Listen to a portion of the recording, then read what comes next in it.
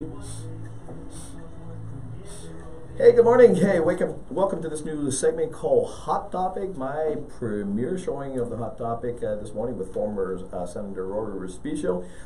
This is being recorded, and thank you again for being with us this morning, our premiere showing. This is going to be this is being recorded to be shown on TV1 on Docomo Pacific or GNN Channel 17 on GTA. It's a half-hour segment, and we're kicking off today with former Senator Rory Respicio. Hey, good morning, sir. How you doing, man? Molly, good morning. Good to see you. Jesse. Hey, you look refreshed. Refreshed, yeah. Let's get right to it, Senator. In regards to the 33rd and into the 34th. A couple of weeks ago, you wrote a column. You write regularly now for the Post, right? Yeah, and your article back then was your decision changed for the better.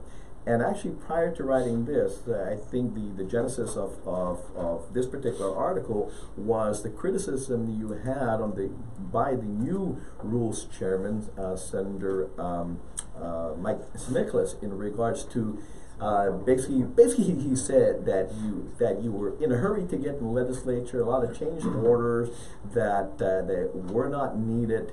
And therefore, you went in there because you wanted to try it out, but even before it was ready. Your well, thoughts first on of all, thank you for inviting me to your premiere show, Hot Topic. I fully accepted the decision of the voters, and I'm very grateful for the 14 years that they allowed me to serve as a senator.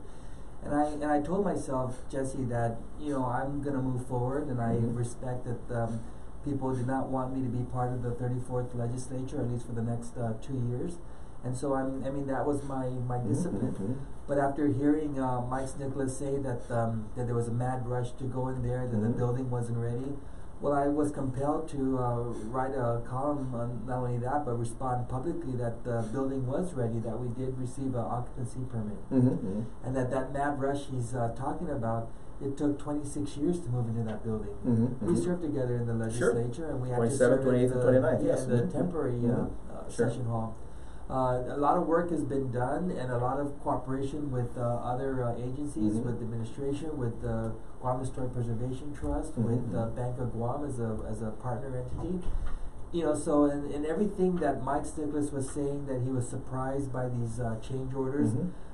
I've said that if he simply showed up to the public hearing on that resolution that adopted that way forward, and also if he showed up to caucuses or rules meetings, he would have known every step of the way that this is what we were doing. What we were doing is that we had a $3.5 million grant from the Historic Preservation Trust, $4 million loan from the Bank of Guam that was issued via an RFP that Kita did, and the Bank of Guam responded. And then we're using the monthly rent from the post office we securitized that as a long-term lease to be able to finance that balance. And from the very beginning, we knew that there was money in the Capital District Fund that we were going to use for the amenities, for the furniture, for just the things that were important to complete the building. Even before we had the ribbon cutting ceremony, I made it very clear to the architect and to everyone involved that we needed a occupancy permit, and that because I did that because when they did the ribbon cutting for the public library, there was some criticism that they moved in without an occupancy permit. And with any construction, you want to have an occupancy permit for safety purposes. So we have an occupancy permit. The only thing that we knew that wasn't going to be ready in time was the furniture. But I told the incoming majority that it's very simple, that they can just work off of folding tables and folding chairs. You and I came in at a time when Typhoon Pangsangwa. We were sworn in actually at the Supreme Court. So in that case, I had to take up a temporary office with Senator Tony Sanford. She allowed my staff and I to use one small office room, and so we're kind of huddled there for several weeks until the landlord that I was moving into fixed the senator office because it was damaged by that typhoon. So it's not unprecedented to do those kinds of things. We had a session there, so the building is fully functional. Mike Nicholas claims that the Preservation Trust asked them to not be in that building until everything is done.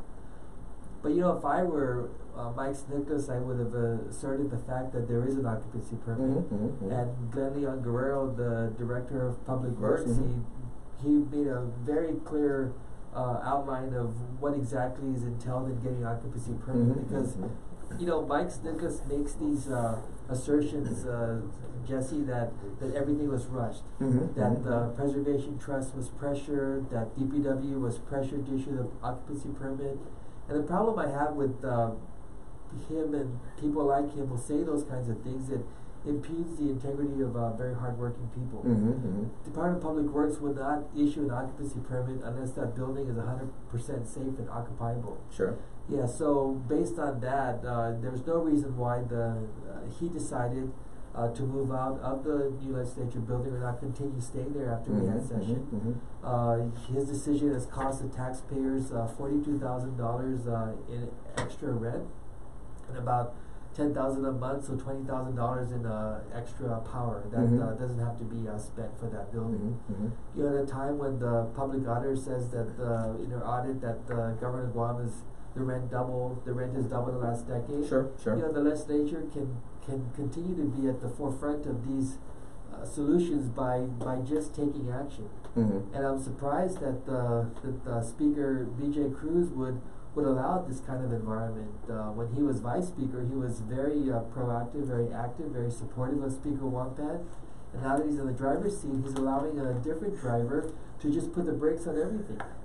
And I guess that's what we're going to talk about. Well, no, absolutely, and I want to touch on that as well, because you were the former Committee on Rules chair, and there's one thing I got to say with you. Although we in there, I mean, we got along well. We disagreed in issues, but there's one thing that I always said with Rory. Rory's word is good. When something went to his committee, he made sure that it was vetted and made sure it went out there and it had its public hearing. Whether you use it and just, I don't know where this is going to go, but it's going to get out. It's going to get out there. Now let me ask you. Here we are getting close to a month now. I'm sure there have been, I don't know how many bills have been introduced at this point. I think the only thing at this point, 11 bills so far are informational hearings at this point.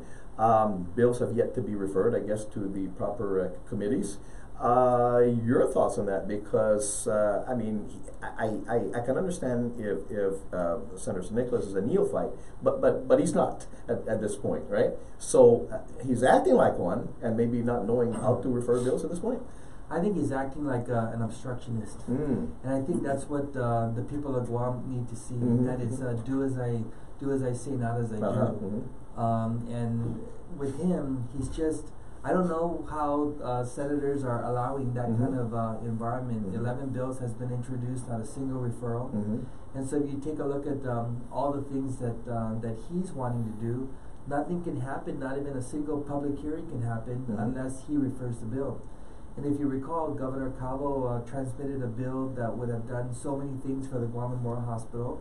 And granted, I didn't agree with raising taxes, but what I would have done is at the very least, hold a hearing on those initiatives, and then the legislature as a body can decide what's good and what's bad in terms of policy.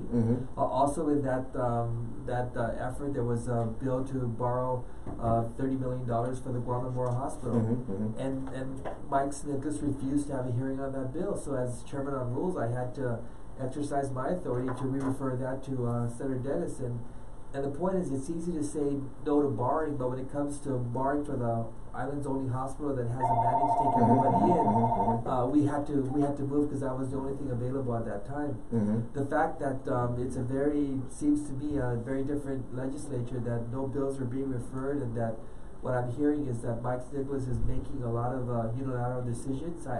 I've never done those things as rules chair. When he got elected, when he got selected to be rules chair, I congratulated him, and I told him that everything that I've done in that capacity really is at the behest of the Democratic caucus or by the will of the body, which includes the Republican senators. Senator, I got to take a quick break, pay some bills, and we'll come back. Okay, be right back. Thank you.